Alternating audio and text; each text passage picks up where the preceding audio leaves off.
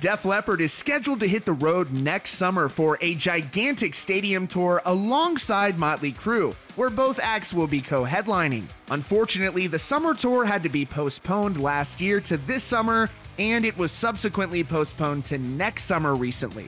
At the time of the tour announcement, there were questions about Vince Neil's vocal ability on stage and his overall physical health, but fans were assured that Vince Neil was getting into shape and on an intense workout regimen. Now, the band is facing new questions about Neil's ability to perform following a concert on May 29th, where Vince Neil had to end the show early because he lost his voice.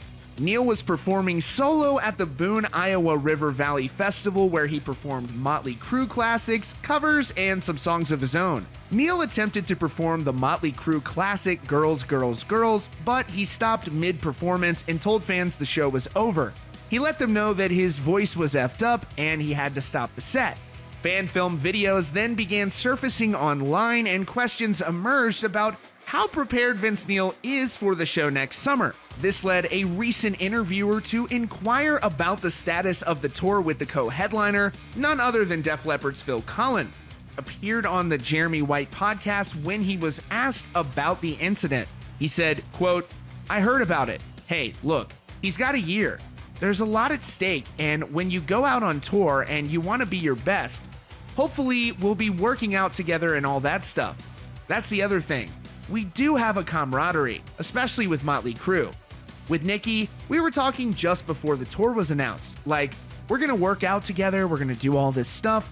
One of the things I learned from touring with Kiss is they really go 100% about the show and every aspect of the show. Different bands are touring together, our crews would be working together on Kiss tour, so the show would look great, and I do feel a thing with that. If the show is even better, then it's even better for all of us. You want that to happen. With Vince, he's got a year to go. Hopefully everything is cool by then. I hope so. Fingers crossed." In December of 2019, Motley Crue manager Alan Kovac spoke to Fox Business about the tour, at which point he shared that Vince Neil was preparing for the shows. He said, quote, "Some of them are working with a trainer. Some of them are working with a nutritionist to make themselves the best they can be. The greatest insecurity for an artist is anyone going to care about my music? Is anyone going to buy a ticket?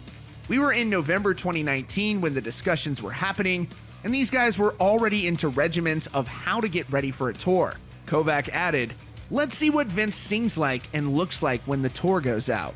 We'll keep a close eye on this situation and hope for the best as Motley Crue and Def Leppard prepare for that monster tour next summer. That's all for now. For the latest news and updates about your favorite musicians, be sure to subscribe to Rockfeed with notifications on.